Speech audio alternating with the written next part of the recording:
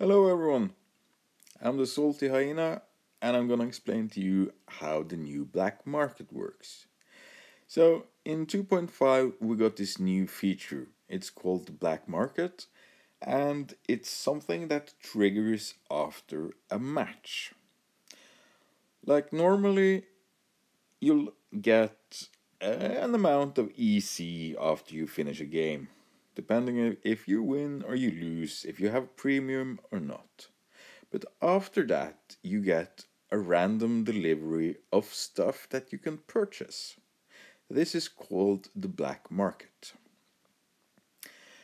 And you can buy this now or you could save up cash for it. The black market resets on a global clock once every 24 hours. That means you have 24 hours to purchase one of your items. Well, not necessarily, because one of the items might drop 4 minutes before the global clock resets, and then you'd better pray that you have enough EC to buy it, or you're basically fucked. If you don't have enough cash, you're gonna cry. But otherwise, you're gonna be a happy camper. It's important to note that you will only get parts for the Titans currently equipped in your hangar. Same with weapons you currently equipped in your hangar. So, usually you'll try to grind parts through the black market for what you currently got equipped.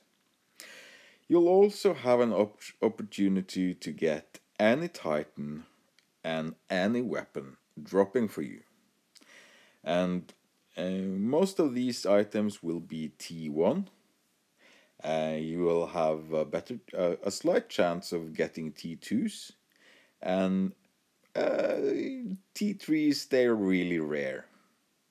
So you won't see many T3s dropping for you during a day. It's important to note that you can also get in-app purchase weapons and titans through the black market. So like currently you can win both the Vulcan and the Cyclops skin, but not the legendary Martian skins. I hope that helped you understand how the black market works. Thank you for watching. See you next time.